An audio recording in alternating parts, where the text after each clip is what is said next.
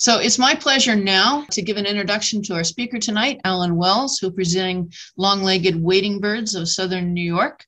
So Alan Wells has lived in Rockland County for over 35 years, and he's known as a regional birding leader, been involved with Rockland Audubon Council in New York, Edgar Mearns Bird Club, and the interesting group some of you may not know about, the Palisades Interstate Park Commission League of Naturalists, group of folks that do a lot of work in Harriman and elsewhere, different studies for natural history. Alan has a PhD in zoology from University of Alberta, Edmonton, with a subsequent career in environmental engineering. He's retired now, but you wouldn't know it. He's quite busy. He and Della go out birding every day, I think.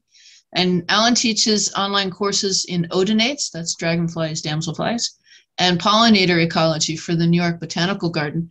So the large wading birds have really been sort of a passion of mine for quite some time, and I just love photographing them. They're relatively easy to find. They're beautiful, they're graceful, and they have a whole lot of interesting behaviors and keep you occupied for quite a while. There's no formal definition of what constitutes the large wading birds, but the group is frequently thought to include the family Eridae. And those are the herons, the egrets, night herons, and bitterns. Now, some people also include the ibises, storks, spoonbills, and flamingos. But for tonight's presentation, it's going to be time pressed as it is, so I'm going to limit it just to the heron family, the Eridaes. So just what makes a heron? First of all, they have this long S-shaped neck, and they have an interesting anatomical adaptation. The 6th and 7th cervical vertebrae are modified. The 6th is elongated, the 7th is shortened, and this with the muscle attachments, it gives them extra power in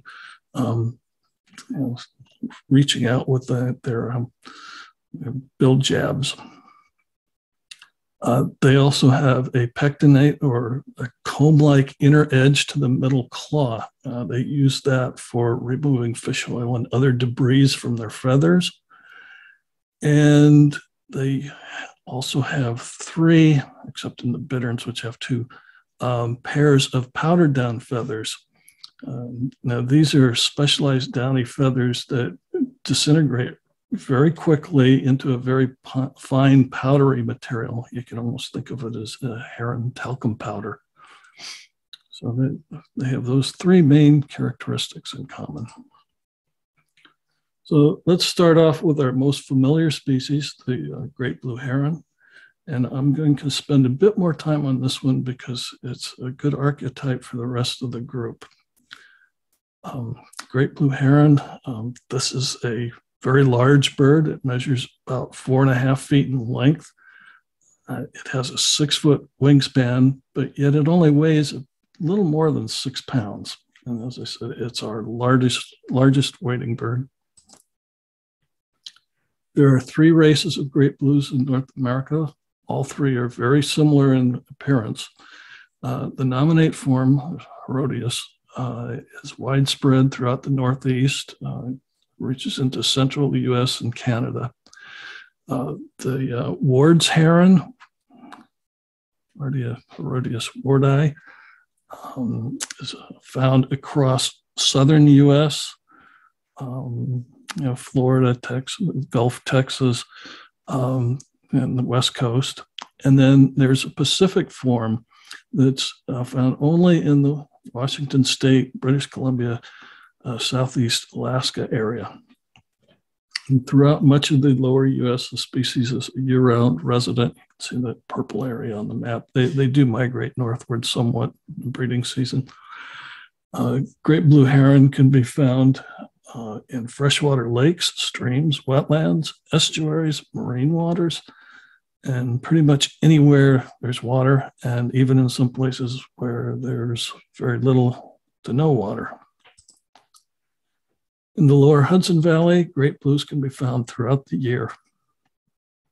During the winter months, January through March, they occur in very low numbers. And when you do find them, they're generally in small groups. This particular group was about 20 birds. You can't see all of them, but it's about 20. This is in a kind of a sheltered cove area or shoreline area of Rockland Lake.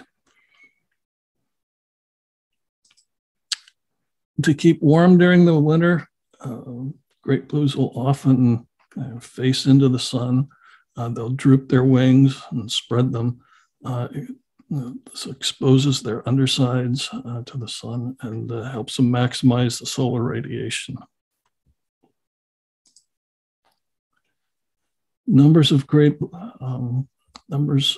blues in the lower Hudson Valley begin building around mid-March into April as the migrants begin to arrive. Numbers peak in early August.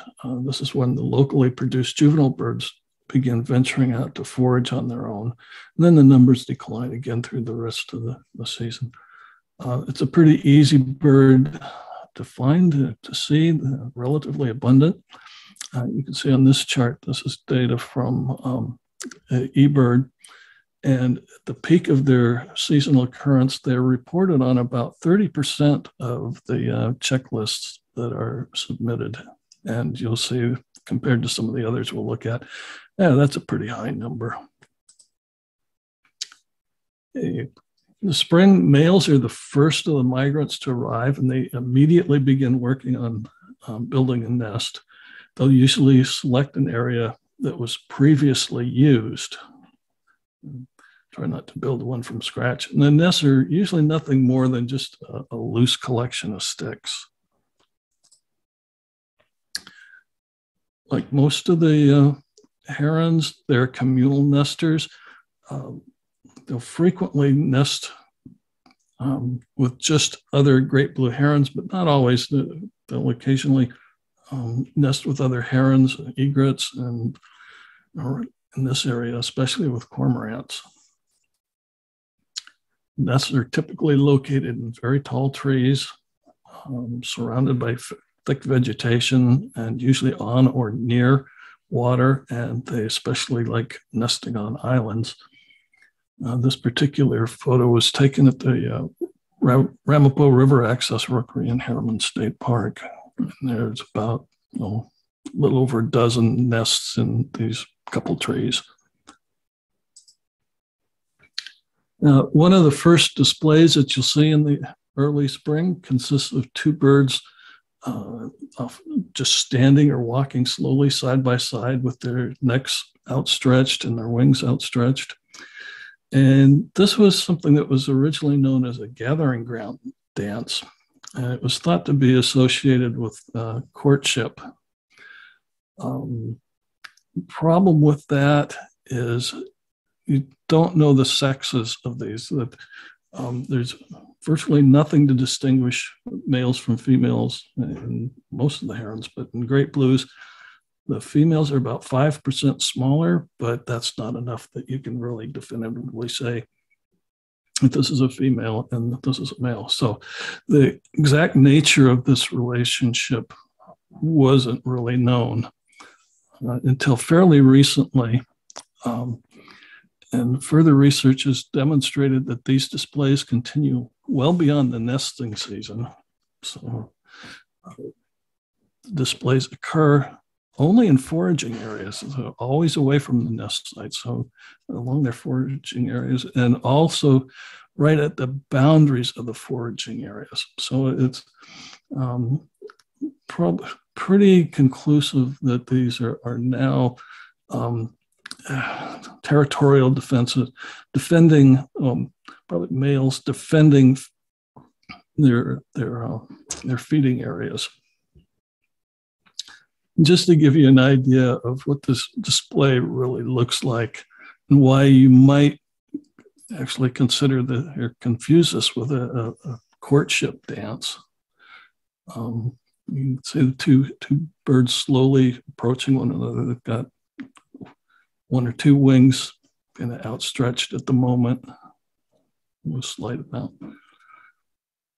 And then they'll line up pretty much side by side. Actually, this one is actually driving the second bird off right here, but things aren't giving up at this point yet. So again, they're still kind of squaring off, and for some reason, a third bird tries to join in. I'm not quite sure what that's about, unless they're infringing on the second bird's territory. How do you tell a breeding bird, a bird that's ready for breeding? One of the first outward signs are that the bill actually turns bright yellow. It's usually kind of a yellow, dull yellowish, even some black on it. And the lores will go from kind of a dull grayish to a more or brighter blue-gray. And they'll develop these long plumes, especially on the neck, the back, and the breast. It takes about 3 years for a great blue heron to reach sexual maturity. Pairing and reproduction in great blues, as in other iridids, can be thought of in 5 separate stages. And the first is the solo stage. And this is where an unpaired male chooses and defends a nest site. Initially, a male will move in, set up the nest, and it'll defend a large area around that nest. But as the season progresses, that area becomes smaller and smaller and smaller until it's reduced down to the nest proper. And at that stage, even females that come in, they will be initially rebuffed by the males. They'll be treated as any other intruder and be driven off. The bachelor stage, second stage, this is once the male has attracted one or more of the satellite females to his vicinity. And the females will come into the nest, and they'll often come in with a wing flap, and it's called a squawking kind of landing call. And again, she'll be greeted in return with an agnostic display, a threat display. Here you can see it's called a stretch and a fluffed neck. As I said, these are basically threats. Over time, this sort of threatening behavior will become less intense, and the female will gradually be accepted onto the nest. I should point out that the females don't return to the previous year's nests, even though males might. But the females don't, and they will select a new mate each year. But they'll be monogamous throughout that particular breeding season. Okay, the third stage is a paired stage, and this begins once the male allows the female into the nest. And again, it starts off rather hostile. The pair bonding begins with what they call bill duels. This is kind of a ritualized attack where the male stabs at the female. And this will go on for a couple hours until things kind of de-intensify. And this will give way to a mutual bill clappering, which both males kind of, or both birds trade bill slaps.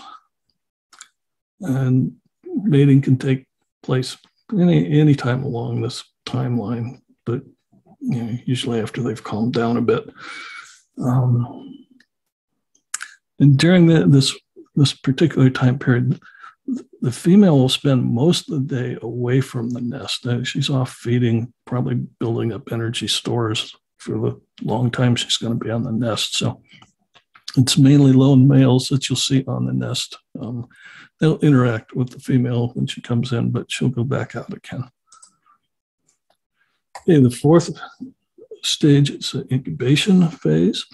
And here, typically, the female will lay 3 to 5 pale blue eggs, and they're they produce individual eggs, and they're laid at 2, maybe sometimes 3-day intervals. And she'll start incubating these eggs immediately. So what this is going to do is lead to asynchronous hatching and ultimately chicks of different sizes. And in nutrient poor years, the larger chicks may end up actually pushing the smaller chicks out of the nest. The total incubation period runs around 25 to 29 days. So basically a month. And throughout this period, the males will bring in sticks back to the nest and hands them to the female, but the female in turns fits each stick into the nest. So she's building while she's incubating as well. And finally, the parental stage. This is from hatching until independence of the young. And in great blue herons, this can last up to 3 months. For the first 3 to 4 weeks, at least one parent's constantly on the nest. Males will usually take the daytime shift. The females usually take the nighttime. But after that 3 or 4 week period, then the young will be can be left alone for quite some time. The young can fly at about 60 days, but will usually remain in the area or on the nest up to another 30 days after they're capable of leaving, but they'll stick around, I guess, for the free meal.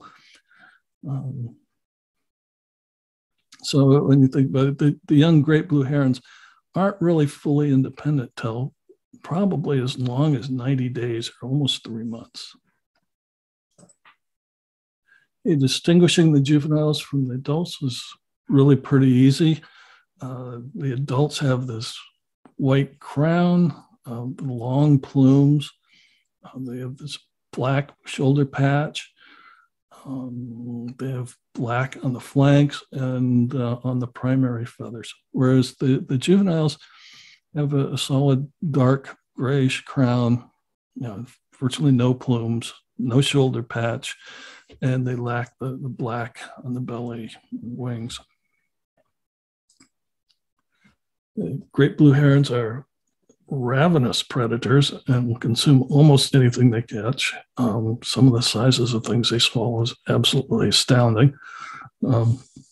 They eat anything from invertebrates, reptiles, amphibians, birds, even eat mammals such as voles and ground squirrels. And this lower photograph, this was a picture taken out in California. This one was hunting California ground squirrels, which is a good size, about the size of our gray squirrels. But by far the bulk of their diet's fish, such as this bluegill, and these food items are always swallowed whole and head first. Okay. I was a little dishonest right at the first when I said that there were 3 forms of great blue herons. If you look at current literature, you'll actually see a 4th, and this is the great white heron, Ardea Herodias occidentalis. Originally, this was described as a full species, but is really without much evidence. It's been relegated to a subspecies. And there's currently quite a bit of controversy over whether it should remain a subspecies or be elevated to a full species. We could probably spend a whole evening on this and maybe talk about that some other time, but it's a very interesting bird. The great white heron is found in southern Florida and the Caribbean and really doesn't wander very far. Well, actually, no, excuse me, it does. It can wander occasionally, pretty long distances. And there's been at least one record from Long Island. There's been sightings in other parts of New England and Northeast. Sometimes when you hear of these far-flung reports, you've got to be take it with a little grain of salt in that you can also confuse either a leucistic or even an albino great blue heron with a great heron. Or you may confuse it with species coming up, the great egret. In the field guides, you may see another rather uncommon form of great blue heron, and this is Werdeman's heron. This form is a result of the hybridization between the great white heron and Ward's, that southern subspecies of great blue heron. And it's distinguished from the great blue by having varying degrees of white on the head and neck. I mean, this one was photographed in Cuba. It's just white on the head, but I've seen others that the whole neck may be white. This one's rarely found outside of Florida, southern Florida and Caribbean. I don't know of any records from around here, but something to always watch for. Okay, not to be confused with the great white heron is the great egret, which now is not actually an egret, but a true heron. So this gets a little confusing here. It's actually smaller than the great blue heron and sometimes called a white heron or erroneously a great white heron. The two species are really fairly easy to tell apart. Both have yellow bills, but the great egret has black legs, whereas the great white heron has yellow legs. Great egret's found worldwide. In North America, it's a year-round resident in the southern U.S. and coastal areas of the Atlantic and Pacific. And they tend to be a bit more migratory than the great blues. Great egrets are typically seen in our area from early April through late November. They're less likely to be found during the winter months, but they do occasionally show up. This is the second most reported heron species in our area. And in eBird, they peak out at about showing up on about 12 to 15% of the eBird checklist. So probably roughly half the sightings of great blues. Great egrets do breed in the lower Hudson Valley region. Spotting a breeding bird's relatively easy. The bill changes from yellow to orange. The lores change from yellow to green. And the eye changes, the iris of the eye changes from yellow to bright red when they're at peak breeding. And most conspicuously, they develop these long, wispy, what are called egret plumes. And in our area, there are several breeding locations in Westchester and Long Island, and I know Rockland Lake, there's a number of them breeding in Lake DeForest, so they're around. Like other herons, great egrets build large stick nests, usually in large multiple species communal rookeries. Great egrets share most of the same nesting behaviors as great blues, but great blues have what's called a reactive behavior pattern. They react to a signal or action that's been given to them. They'll respond with another action. Whereas great egrets, on the other hand, are less reactive, and they tend to be more sequenced and stereotyped. And you can see this in this video clip here, that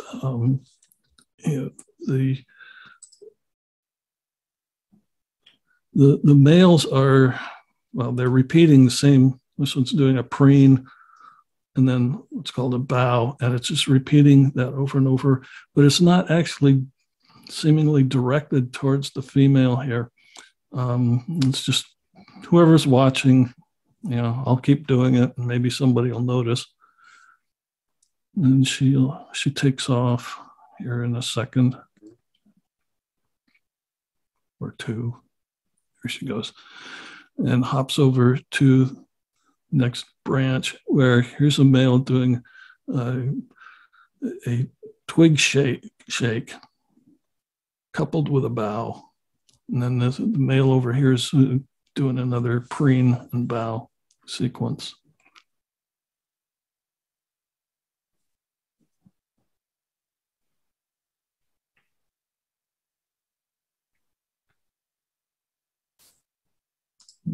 All right. Early stages of parenthood in great egrets is pretty similar to great blues, 3 to 5 nests, eggs per nest, laid a little sooner interval, 1 to 2 days. Again, asynchronous hatching. Their incubation period, 25 to 28 days, a little bit shorter than a great blue. Where they differ, however, is when the young fly, 35 to 42 days. That's 2 to 4 weeks sooner than great blue. And then they leave the nest by about 42 days. Whereas remember,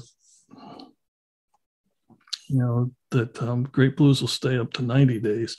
So, the great egrets are sooner away from the nest.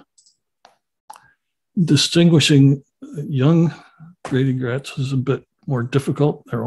Both young and adults are white with yellow bill, black legs. During breeding season, it's not too difficult because the adults have the long breeding plumes. But non-breeding season, they'll lose those and they'll look very similar to the young. This one happens to be in breeding season, so it's probably young, and you can also see what's probably the remnants of some downy feathers on the neck. So it's pretty sure that this one's a young bird. Snowy egret's going to look a lot like miniature versions of great egret. When they're standing side by side, the difference is pretty obvious. The size is tremendous, but when an individual is alone and especially tucked, it can sometimes be difficult to tell them apart. You can look for yellow versus black bill and the bicolored legs versus black legs.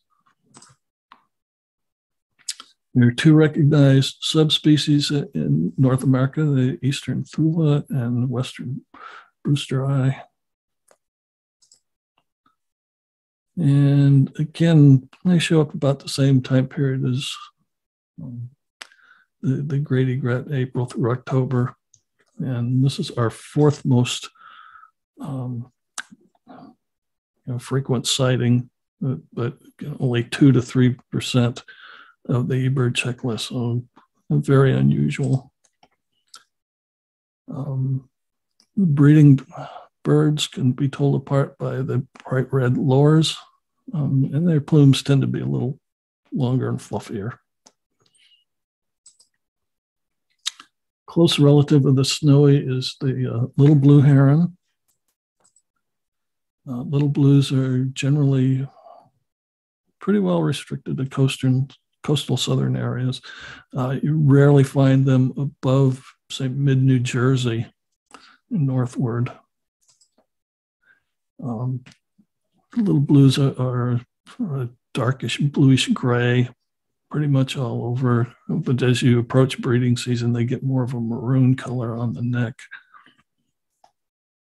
And they have this bicolored bill, light bluish gray at the base, black at the tip. When they're in full breeding mode, they get pretty spectacular. The plumes elongate and they get an intense blue around the base of the bill and the lores. And again, the eye color goes from yellow to red. Most of the little blues that we see in our area, not always, but most of the time, are juvenile birds. And these are born white. They remain white through their first spring after hatching. During that period, they may look very much like a snowy egret, especially a juvenile snowy egret, because the juvenile snowies have the yellowish greenish legs, and they also have a bicolored bill. So the only way to tell them apart really is to check the lures. The snowies still have bright yellow lures.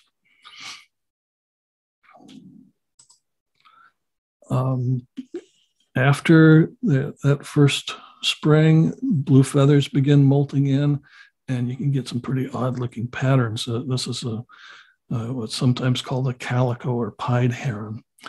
And this is a rather odd strategy to maintain that juvenile plumage for an extra season, essentially. And one of the explanations has been that it's a form of mimicry, that it allows the young little blues to integrate in with the snowy egret feeding aggregations. And the studies have shown that these feeding groups may help to increase the food intake and growth of the individual. So it may be to their advantage to feed with the snowies. Tricolored heron, which is very rare here, looks like a half-sized great blue heron. And again, another coastal southern species, but they tend to wander a fair bit. I've even seen them up in Ohio and California and New Jersey, so they get around. And just recently, there were reports of them in New York. Dune Road, I think, had one. Gilgo Beach had one. Milford, Connecticut had another one. And don't know of any nesting in the lower Hudson Valley.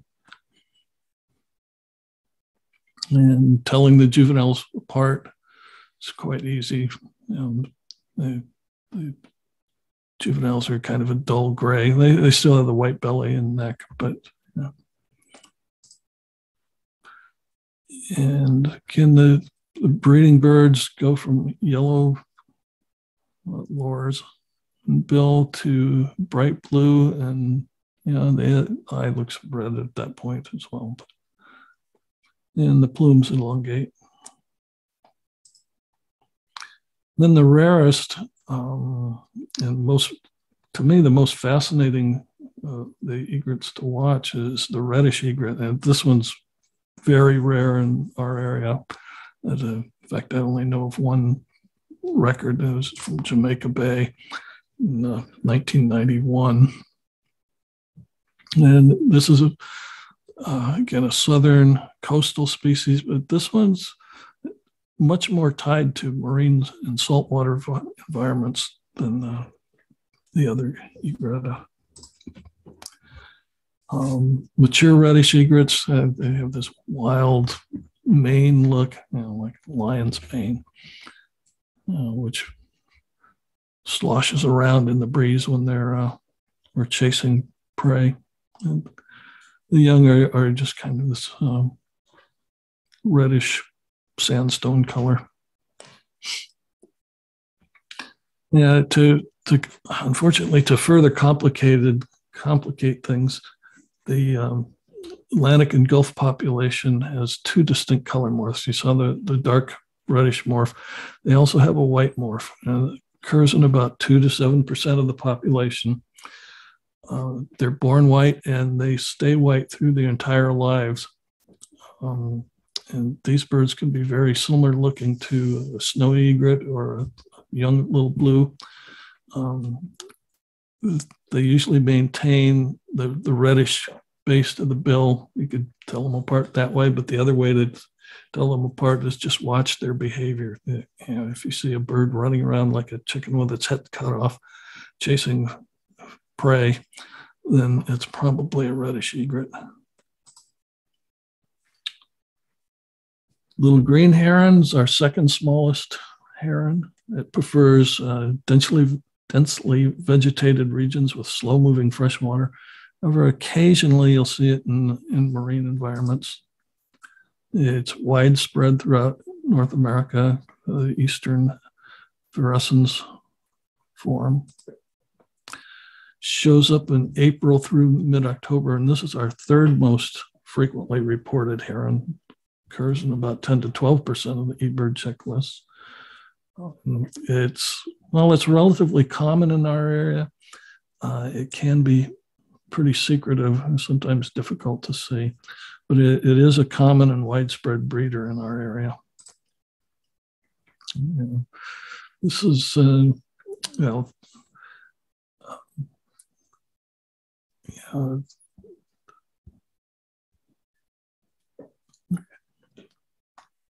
and just green herons are usually solitary nesters, sometimes in loose aggregations, but usually by themselves. And this is a nest that Carol Weiss found at Rockland Lake. This is generally typical of green heron nest, just inches above the water and by itself. 3 to 5 eggs per nest is common. Incubation period is very short. This is only 17 to 21 days.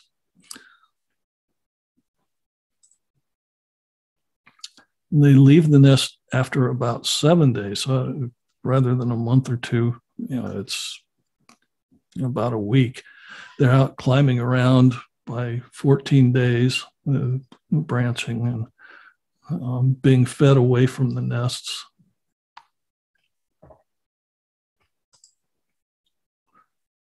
And their first flight usually occurs around 3 weeks. So total independence is about a month versus, remember, 3 months for a great blue heron. So much faster.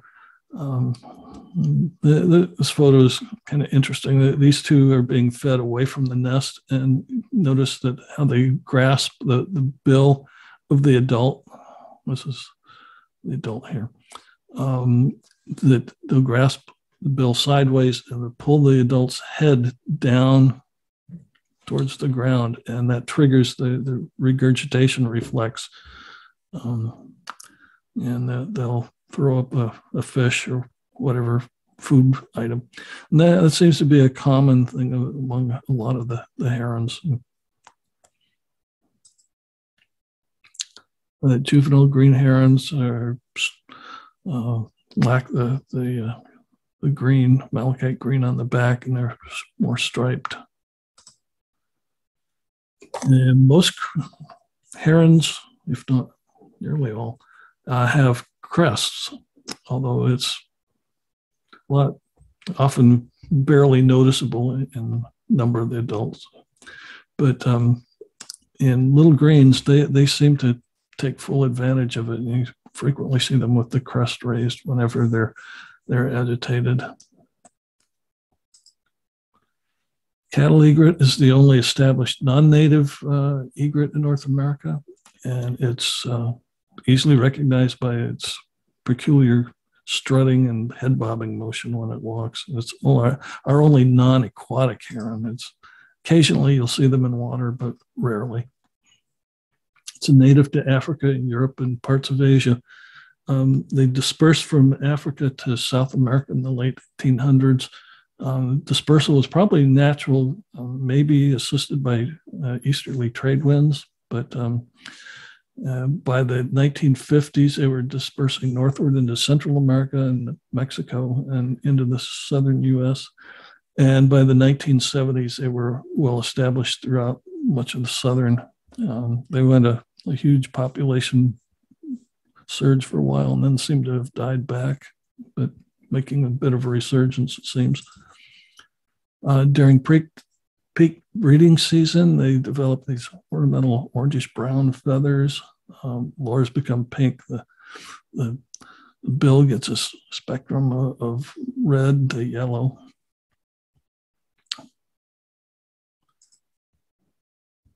And like the other herons, these are communal nesters. They'll nest with other species of herons, and the typical heron-type nest is a shallow bowl. There are some breeding sites on Long Island, but not in the Hudson Valley. The next two are the night herons, the black-crowned and yellow-crowned, and these are far more nocturnal herons than the previous ones. That's not to say you can't see them during the day, but particularly the yellow crown, they seem to be a bit more diurnal than the black crowned. The black crown's a nearly cosmopolitan species. You can find them in fresh and marine environments. And neither heron you'll usually see standing in water to fish. They usually just back up into the trees and vegetation.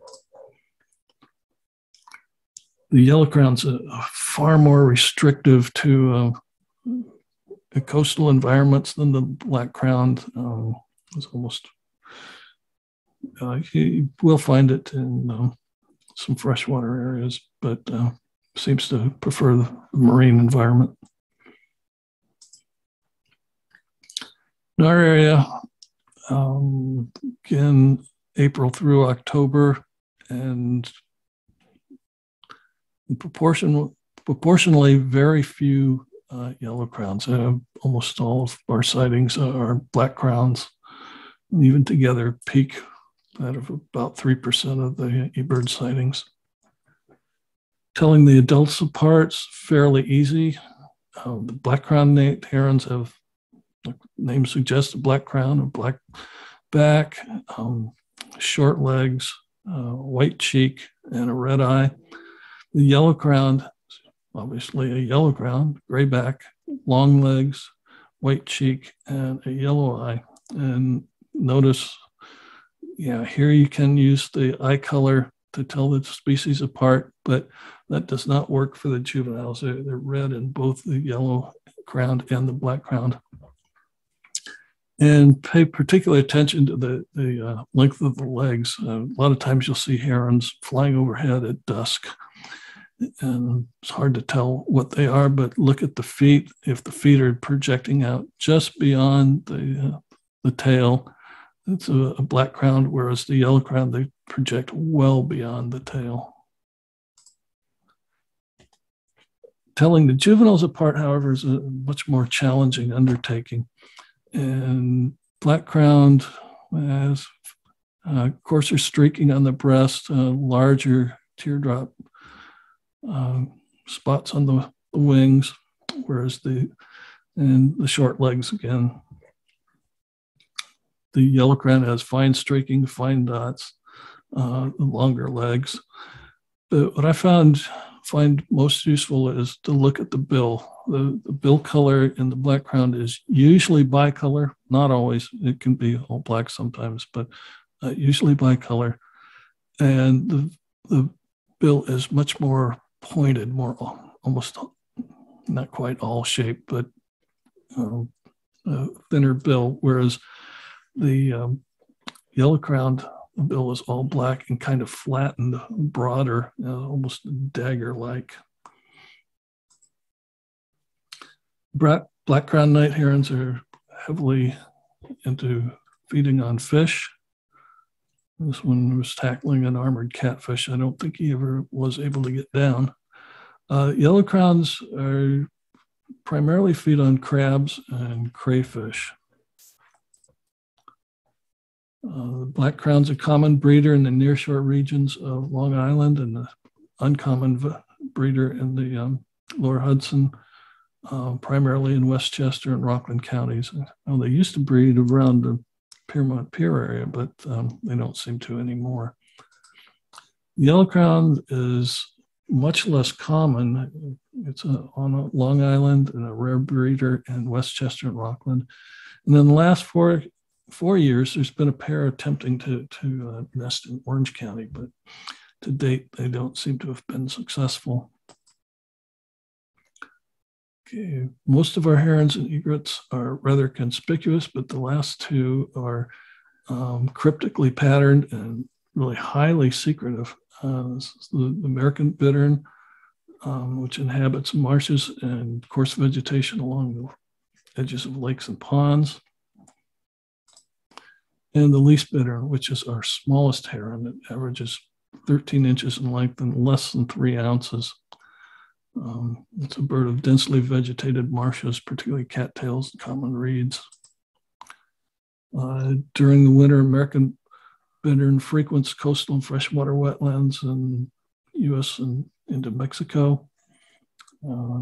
During spring, they'll migrate northward. In the U.S., there's only a single subspecies of least bittern. And American bittern seems to show up first in our area around the first part of April.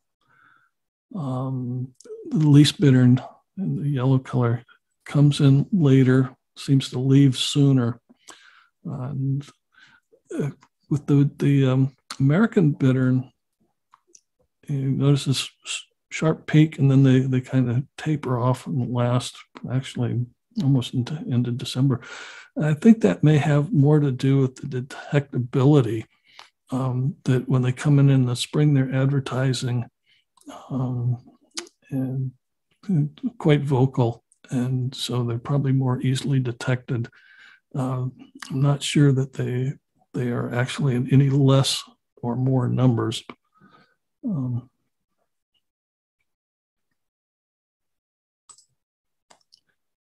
Okay, both species, as I said, are masters of camouflage. They're very difficult to detect. And you can look right at them and not see them. But being so cryptic is a major drawback when it comes to breeding season, nesting season. And it turns out that these are probably the most vocal of our herons. Most herons are not vocal at all. And this is the American bittern.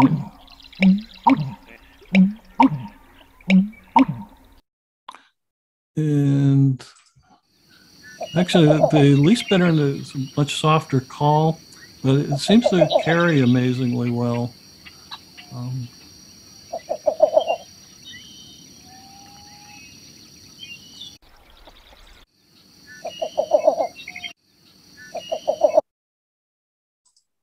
Okay. And unlike most of the other herons, bitterns are solitary nesters. They construct a platform nest in really marshy, reedy areas. Your nests are generally located amongst cattails, bulrushes, and reeds, and usually just inches above the water. They're unusual in that the American bittern females alone construct the nest, while in least bittern, it's the male only that constructs the nest. And like the green heron, young bitterns leave the nest quickly, usually 3 to 4 days, and for the least, and 14 days for the American.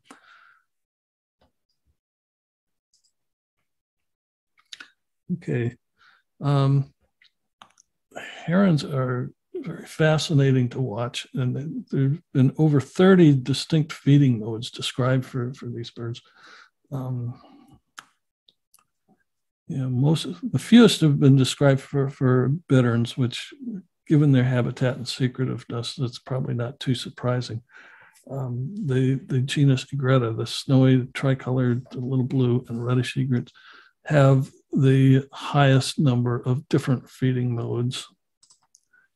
And fundamental to all these modes is what's called a bill stab, and that's this downward or lateral strike of the head where the body remains motionless. And this is where those modified 6th and 7th cervical vertebrae come in, enables these quick strikes. And you kind of get a sense for it in these two pictures. They're taken 100th of a second apart, and you can see that here's the strike, and he's already back, returned to position with his prey, a small fish, and the water hasn't even splashed back yet. Now, there are two main modes of capture: impaling for large items. They're generally impaled. This was California is a thornback ray, and they live on the bottom, large fish, and he stabbed right through. Heron brought him up onto the shore, worked him off the bill and managed to roll him up kind of like a cigar and swallow it.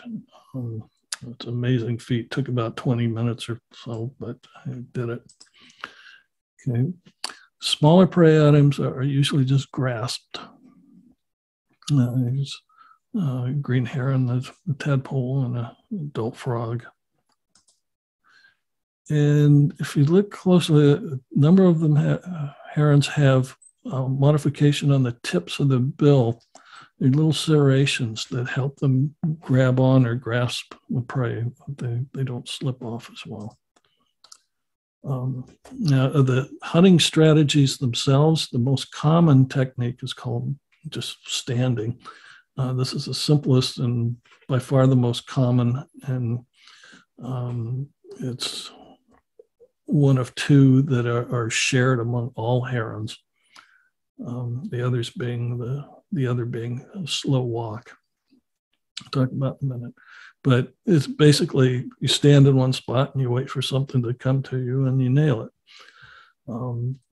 These birds will stand motionless for maybe 5, 10, 15 minutes or more. And once prey is sighted, they'll strike out. This one grasp this teeny catfish, and then they'll flip it up and swallow it head first. Usually the standing technique's used in open water, but not always.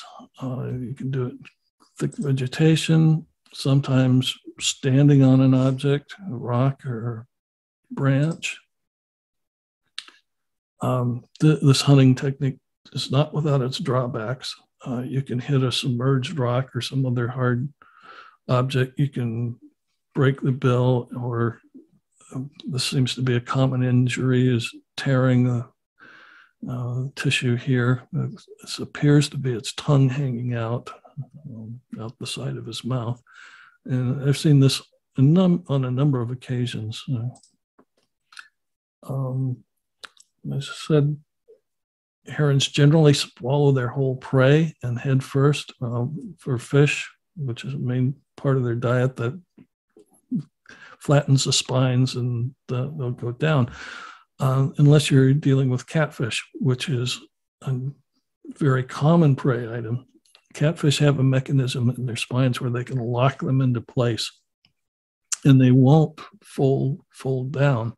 So it's probably very easy to get injured on those. They're very sharp and they actually have a toxin in them. This particular heron, and I don't know how common this behavior is, but it was actually picking apart and trying to look like the spines and the head off of this particular catfish. So it would probably go down easier.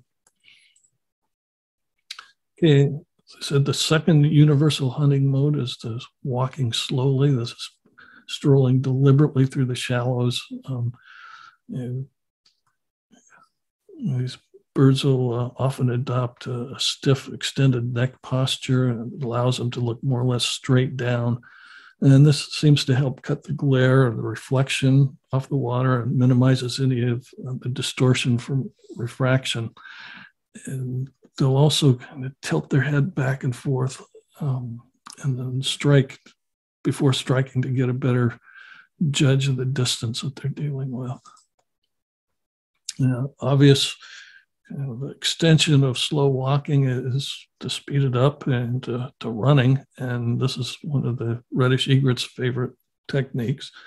The species can be identified even with at a distance without binoculars, just by watching its behavior. Another technique that's common, at least among the egretta and green herons, is foot stirring. And this is a technique that they use to flush or attract prey. It involves extending the foot forward and vibrating it. It also gives you an idea why these yellow feet on the snowy egret might be of use. At least you can see where your feet are and see.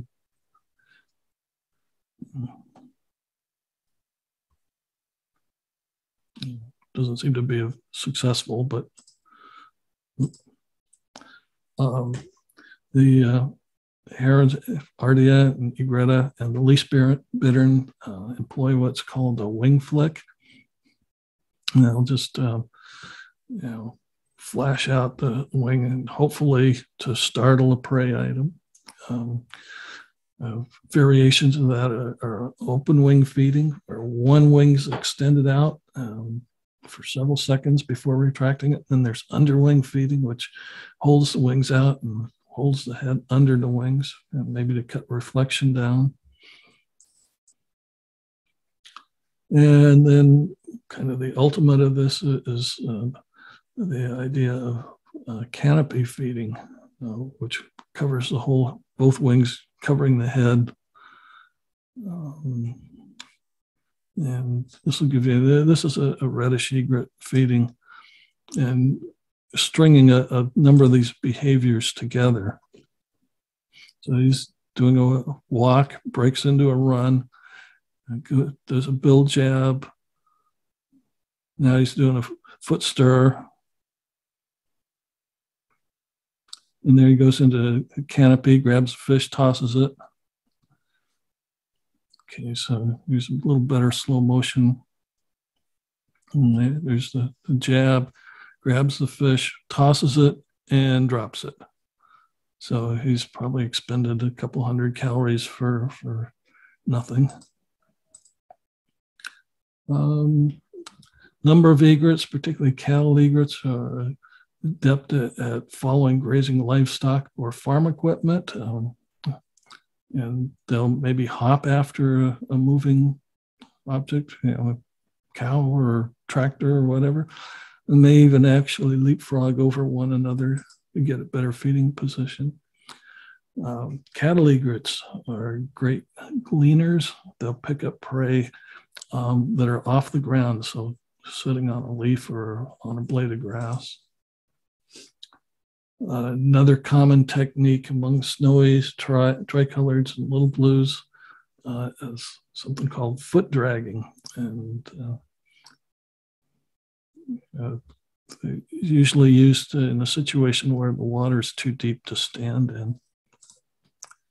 And then here's one behavior that I ran into that looked like it started off as foot dragging. Yeah. Did I stop it?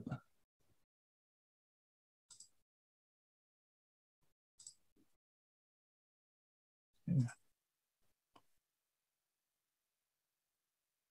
There it goes. Yeah, this is a series of still shots. And so he's coming right at me, he drops his legs, and he spots his fish on the surface.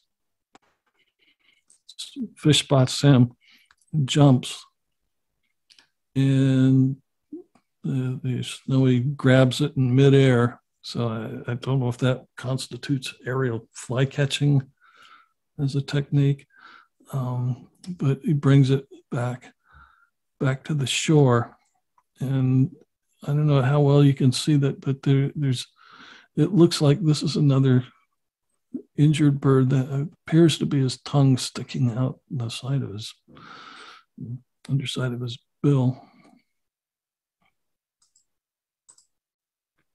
Now, this is another odd behavior called bill vibrating or tongue flicking. And I've only seen this a couple times, and it's where the heron places its bill in the water and vibrates it rapidly to cause ripples and supposedly attracts the fish. And along that same vein, a few herons, well, most notably green heron, have learned to place bait in the water to lure fish into striking range. And sometimes they'll use real food like bread or popcorn or dead insect, something like that. Or they'll even create an artificial lure using a floating flower or a stick or a small leaf. So this really puts them in the category of an actual tool maker, which is pretty rare among animals. And then there's diving and jumping. Some herons really go in, all the way for their prey. Um, Sometimes they'll do a head first dive. This one, I'm not sure. I think he probably went in feet first, but it was hard to say. This is a situation with, when I was in Florida. I was out on a little peninsula and filming this great blue, and I was done with him. I turned around, I had my back to him, and was filming something else, and I heard this loud splash. And it dawned on me that, oh God, I was awfully close to the edge of the water, and there are alligators here, so I probably shouldn't be standing that close. And then I said, well, maybe the alligator grabbed the heron. So when I turned around and looked, this is really all I could see. And I watched him for a minute or two, trying to figure out what was going on. And finally, he comes crawling out of the weeds, carrying this fish that had obviously speared. There's a spear hole through him. This is about a 3 or 4 pound bass, so that largemouth bass. So this bass weighs probably as much as he does. And he actually grabbed it and flew off with it.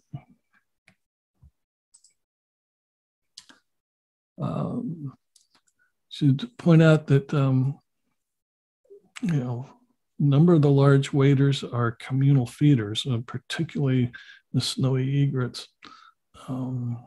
There are like four species, if you count the glossy ibis here, but there's a great egret, and there's some little blues, and mostly snowies. But as I said previously, that studies have shown that feeding in such groups is more advantageous than hunting alone, that they get better nutrition. And you could consider mixed feeding flocks to be a form of cooperative hunting, although this is kind of just everybody doing their own thing. They're just standing together. But I had an incident out in California that made me wonder if there's actually a little more cooperation involved, some sort of thought behind it.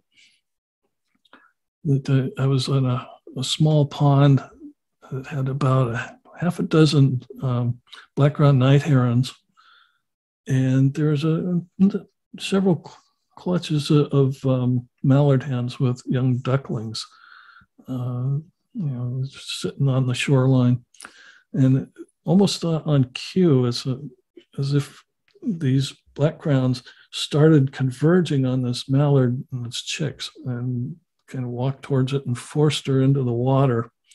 And she started swimming out away from shore. And they let her get off a little ways and again started coming at her. And then when she was far enough off shore, they flew at her. At that point, she panicked. The ducklings were panicking, going all over. One of the night herons grabbed one of the ducklings, took it back to shore, and kind of threw it up in the air and downed it, head first. It was kind of like throwing a piece of popcorn up in the air and just in one gulp swallowing it. And then immediately the rest of the herons broke off the attack. So I've never seen any reports of anything like that, or if there was any actual thoughtful cooperation there, but it was an interesting encounter to any of it. So with that, I think I'll go ahead and end it and say thank you for attending and happy wader watching.